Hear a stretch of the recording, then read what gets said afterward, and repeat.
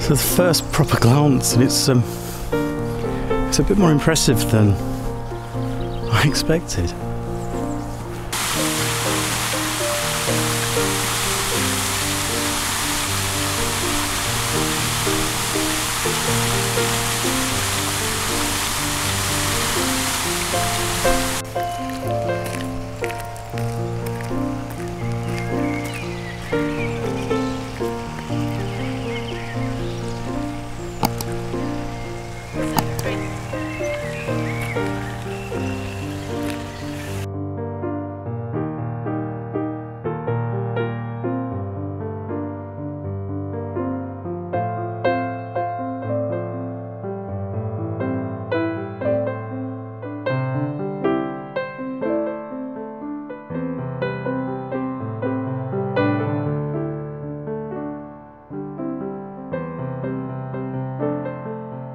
Welcome to Witley Court and Gardens. This is the picnic area. Through the trees up here, you can see the court.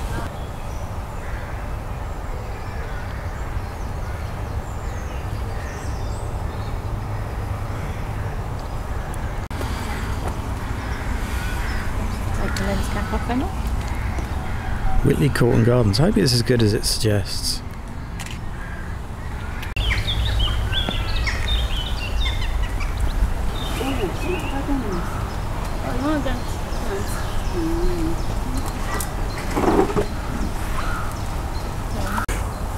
I have no idea where this leads. I'm assuming it leads to the correct place eventually. I think it's the only path, isn't it? There's another way that goes round to a play area, but whether that... There we go. So Witley Court's to the left. And the Wilderness Garden. So that was the correct way through, wasn't it? This is all nicely done. It's a proper maze of pathways, isn't it?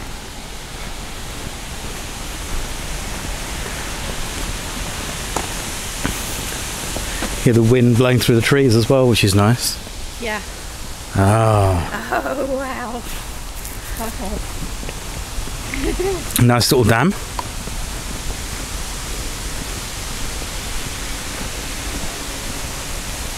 That's not the wind.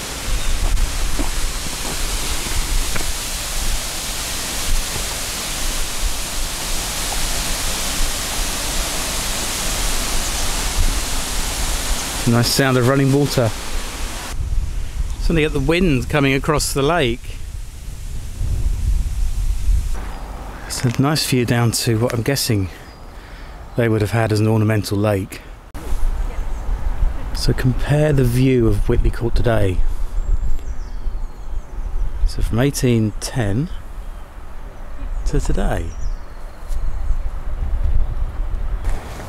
Have a look through the window of the doors of the crypt. Unfortunately closed today.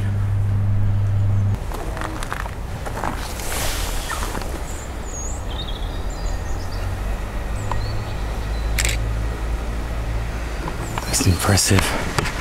Do they say it was copper or brass on the top? That is just so impressive.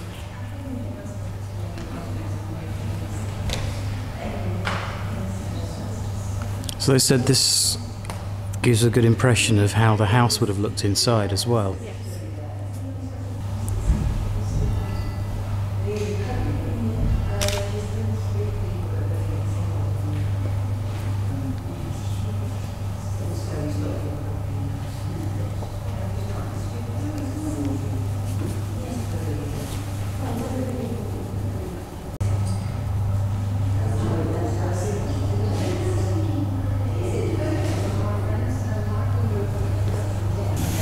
These carvings are really nice.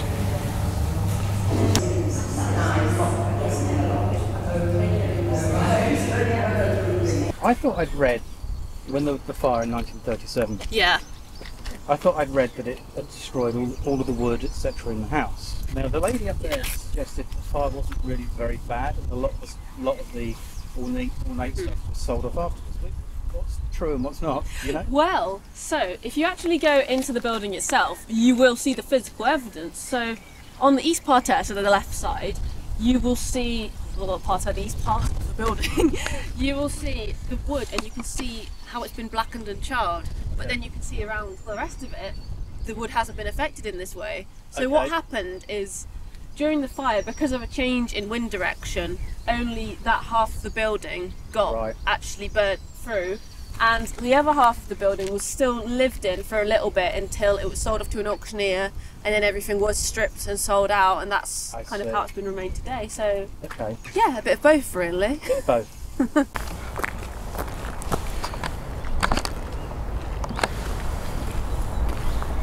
So it's this end that was destroyed by fire, whereas the other side over there wasn't. That's a very eerie bell, striking 2:15. So you can see evidence in there of where the fire was. That's obviously all burnt wood. So this fountain here is the one that doesn't work. We're told that originally it would have had well over 200 individual spouts, and it would have been gravity fed. Not quite sure where from, but that would have been spectacular. And the reason it's not currently working is apparently that's going to take £5 million to restore, and obviously they haven't got the money at the moment. Perseus and Andromeda Fountain.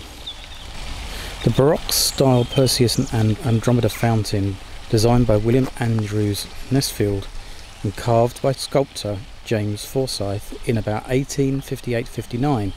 So it's fed from a pond on higher ground, gravity fed. There is now a pump house, but the pipes took water to the fountain, to the main jet, and it went up over 120 feet.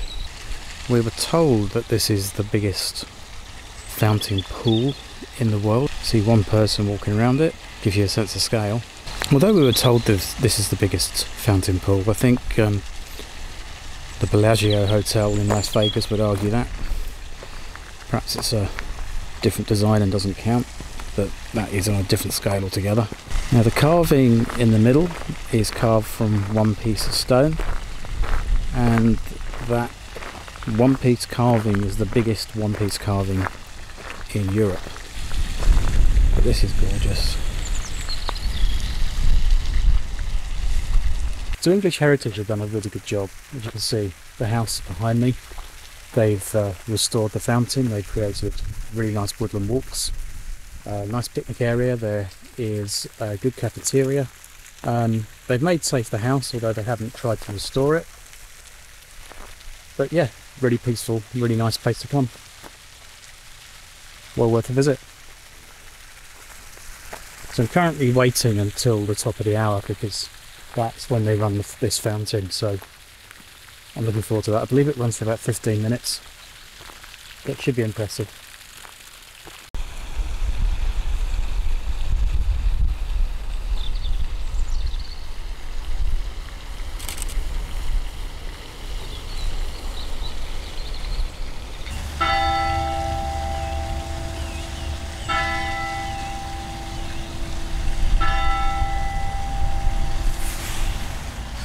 It's gone quiet.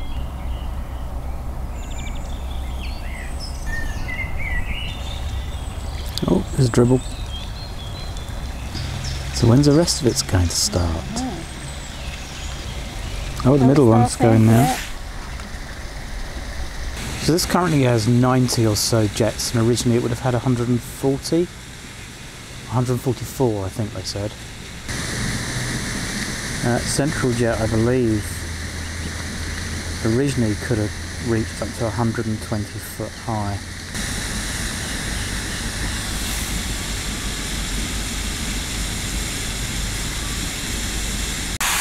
So listen to the sound of that fountain.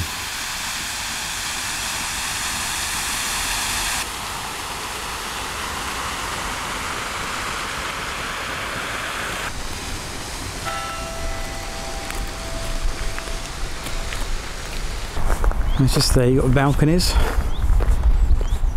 coming off of probably what would have been the bedrooms, and that would have given them this view. How nice is that? Right, let's take a walk up inside. So English Heritage have made the house safe. but not restored it, as you can tell.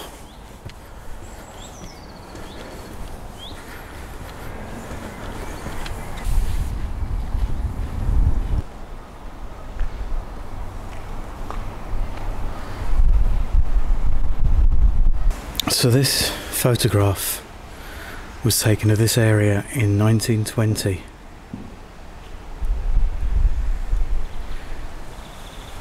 Look at it now. Very different. So a little bit of the original plaster and a lot more of it.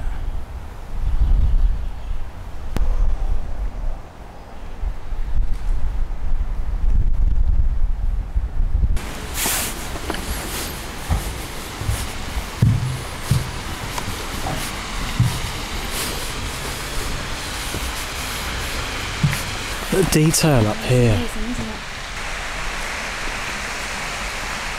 So all of this probably would have been undercover originally.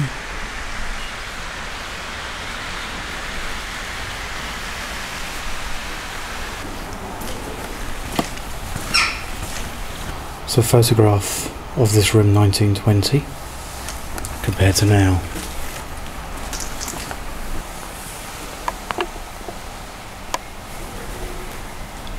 Some more 1920s photographs,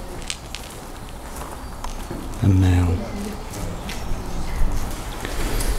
this is the original plasterwork, and you can see the wooden behind. I can't remember what this technique's called.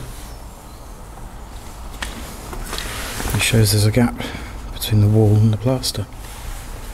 So this is clearly the part of the house that didn't burn. It's just been left to decay.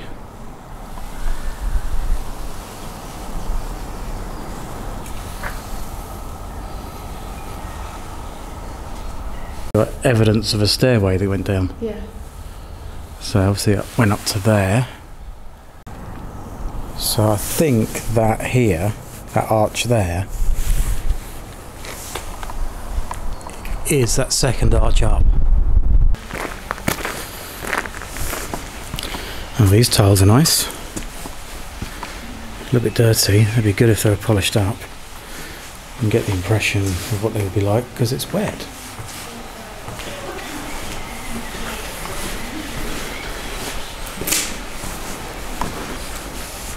The old remnants of a spiral staircase. So this is fascinating. This is a photograph taken in 1860. You can see the conservatory in front of us. We've got all the windows in it. Now they're gone.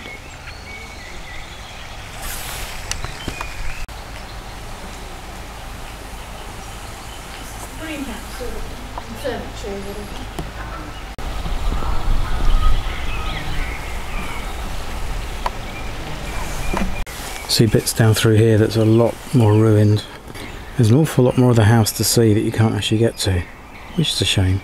Maybe in years to come they'll restore it enough or make it safe. That would have continued all the way around and looked very different.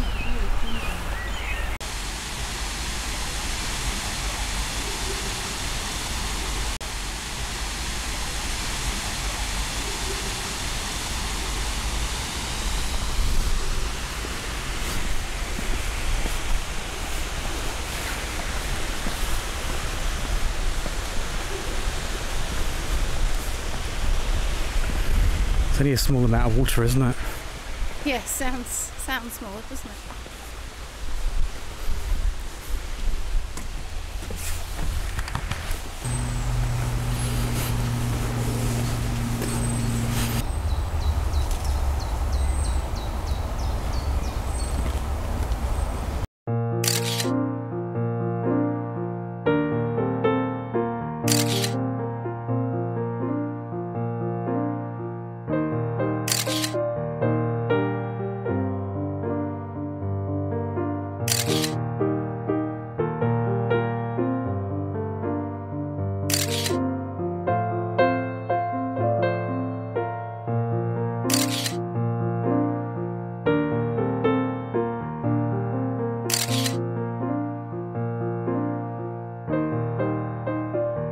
much.